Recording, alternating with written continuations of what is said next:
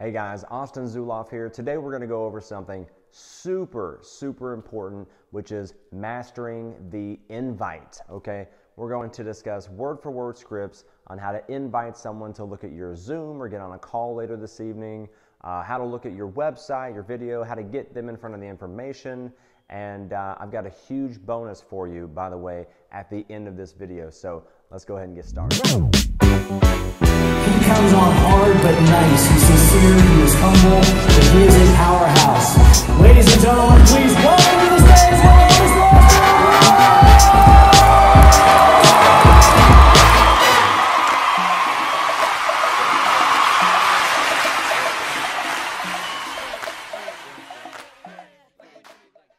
Hey, and welcome. So today we're going to be going over one of the most important things that we can learn and implement as network marketing professionals. We're going to talk about how to master the invite. And I've got a huge bonus for you at the end of this video as well, completely free, okay? So in mastering the invite, of course, you need to learn closing, you need to learn presenting. There's certain skills that you really need to learn to become a true network marketing professional. But if you can't master the invite, if you can't invite someone to look at information or get on a Zoom later that day or whatever the case may be, then the rest is kind of a moot point, isn't it? So that's what we're going to be going over today. We're going to break it down in 4 simple steps anyone, including you, anyone can do. And we're going to make it very easy, and it's really fun once you get the hang of it, okay?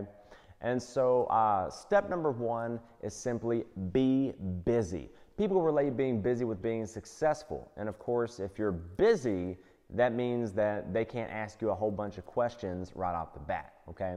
So step 1 is be busy. And I'm going to explain exactly how to do this and what to say word for word in just a moment. Step 1, be busy. Step 2 is clear the date. You want to make sure that they're going to be available at the time of the Zoom or the call, or you want to make sure that they're going to have 15 minutes at some point to check out your information. So step 2 is simply clear the date. Step 3 is see if they're open. So now you're going to tell them a little bit about what it's all about. And then step 4 is confirm the date and send the information. Okay? So this is exactly what it should sound like. Okay? So let's say that I'm calling somebody.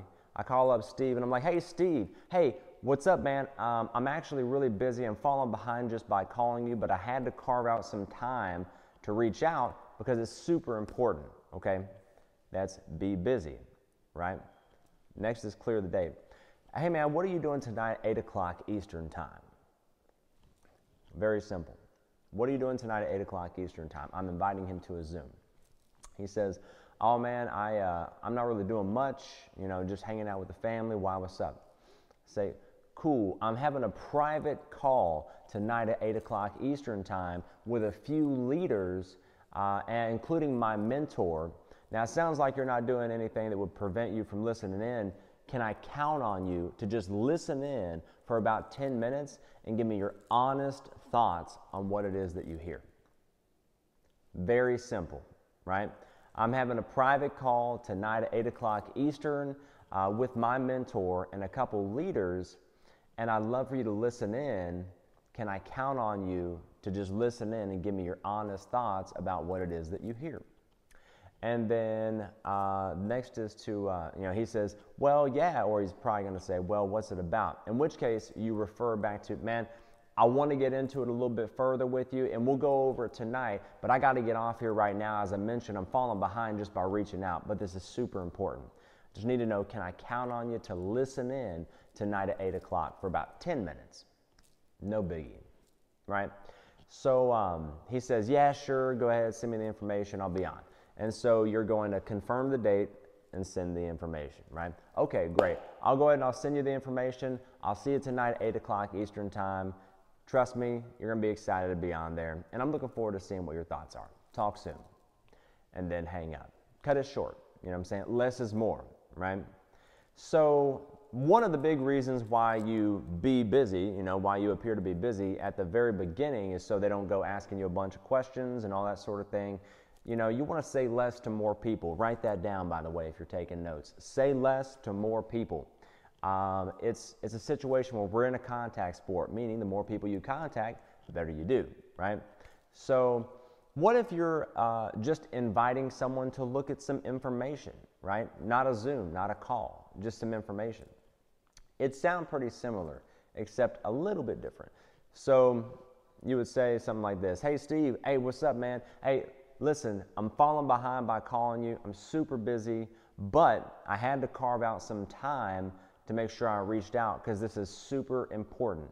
When are you going to have about 10 or 15 minutes for me? And then he says, 7 o'clock. Okay, great. Listen, I'm going to send you over some information. I want you to check out. It's going to take you about 10 or 15 minutes to check it out. And I want you to give me your honest feedback, okay? And I'll give you a call tonight about 7:30. Does that work for you? He says yes. If he says what's it about, go back to the I'm busy. Like I said before, I'm super busy, but I had to carve out some time to make sure I give you a call because this is super important. I got to get off here, but I'll send you the info. It'll tell you all about it. The 7:30 work for you. And if he says yes, which typically that's the response you're going to get, then you just reiterate what you just said. You say, okay, great. Listen, like I said, I'm super busy, but I'm going to carve out some time to make certain I give you a holler back at about 7:30. Are you positive you'll have checked out the information by then and 7:30 works for you? Are you sure? He says, yeah. That's an extra layer of accountability. You say, okay, great. I'll send over the info, talk at 7:30. Done, okay? So that's pretty simple, right? That's 2 different ways that you can invite, and you need to just practice that and become fluid with it. Super simple and conversational. Now, here's the bonus. If you go in the description of this YouTube video, then you have the scripts word for word, both of them, along with the response that I gave if they say, what's it about? You have all of that in the description of this YouTube video. Okay, so you can just copy that, put it in a text document, or just keep coming back to this video, whatever the case may be. Now, if this video has been helpful, please give me some feedback in the comments section. Give me some likes, dislikes. If you don't like it, that's fine too, whatever. John C. Maxwell says you can't please everybody, or he said if you want to be a leader, don't, if you want to make everyone happy, don't be a leader, go sell ice cream, right? And I'm not real big into ice cream. Okay, so feel free to give me some feedback in the comments section. For more free information, go to austinzulauf.com or find my business page on Facebook. And appreciate you as always. Have a good one.